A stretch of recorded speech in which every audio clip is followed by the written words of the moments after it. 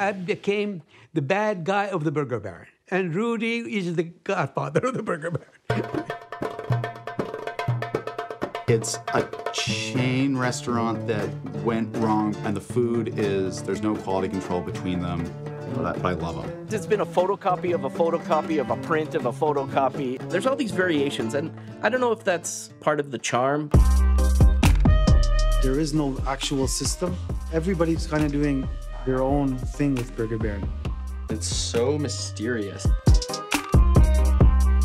And the Burger Baron, like, who is that guy?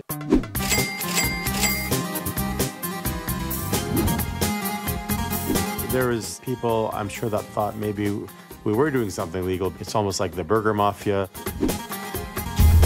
It's a territorial business. My Burger Baron is better than his Burger Baron.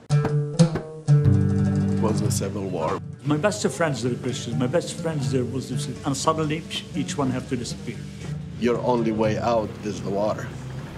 We lost everything. We decided this is not the place to raise a family. I was thinking I'll give them empire of a restaurant. I'm the owner, and whatever happened is my decision. We have such a strong independence. A franchise system doesn't really work well with us. I run everything on my own.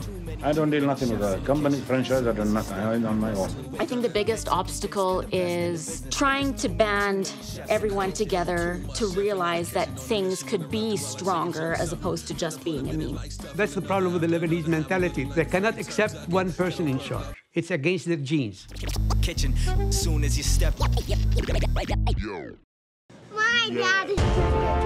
dad was Burger Baron before your dad was Burger Baron.